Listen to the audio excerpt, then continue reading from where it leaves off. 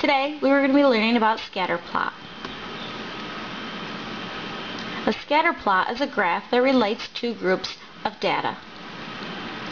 This data is plotted on a coordinate graph. Most scatter plots are in the first quadrant because the data is usually positive numbers. When the points are plotted, they are scattered all over. That is why the graph is called a scatter plot. Let's take a look at some key terms we're going to be learning about today. Correlation, line of best fit, univariate data, and bivariate data. Let's take a look at univariate and bivariate data. Univariate data is a set of data that consists of one variable. For example, the price of high-speed internet from different companies. The price is the only variable that will be collected here. Bivariate data is a set of data made up of two variables. For example, the height of a mammal and its weight. The height and weight are the two different variables. Let's determine whether each type of data is univariate or bivariate.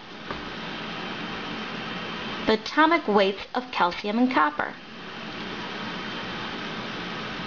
There is one variable, atomic weight. The data is univariate. The volume of a cube and the length of an edge of the cube. There are two variables, volume and length. The data is bivariate. Let's take a look at correlation. There are three types of correlation: positive correlation, negative correlation, and no correlation. When the x and y values increase together, there will be a positive correlation. For example, the more time you spend studying, the higher your test scores will be.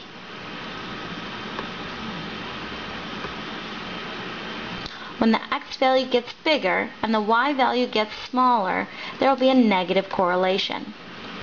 For example, the older a car gets, the less it is worth. When the points do not show a pattern, there is no correlation. For example, the month you were born and your birth weight.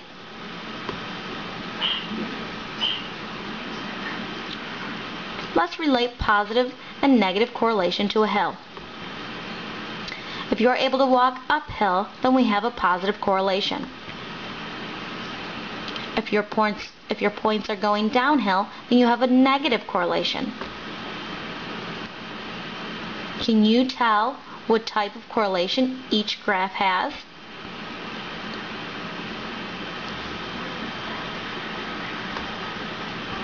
If you said positive, you're correct.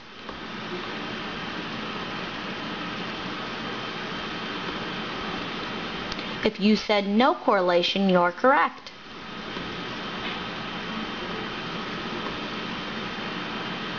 If you said negative correlation, you're correct.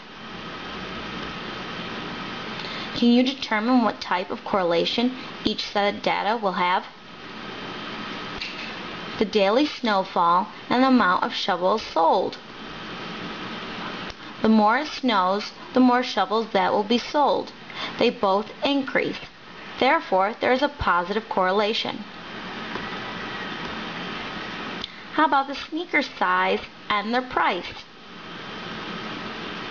No matter the size of a sneaker, they all cost the same. There is no correlation. The amount of classes taken and the amount of free time.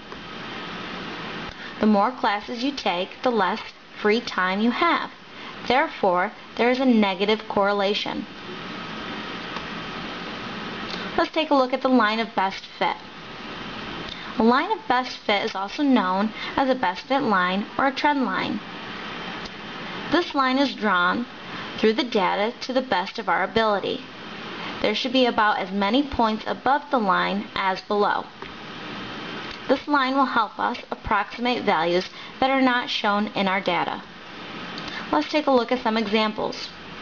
We can have a lot of points or just a few and still be able to add a line of best fit.